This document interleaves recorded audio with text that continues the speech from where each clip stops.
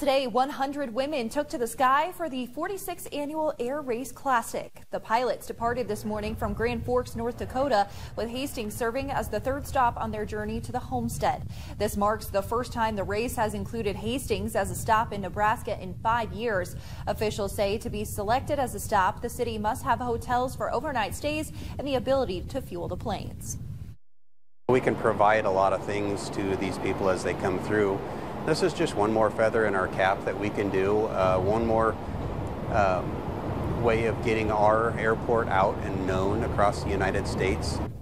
Matthew Kerr says the women participating in this race represent 18 different universities. The race will continue until Friday.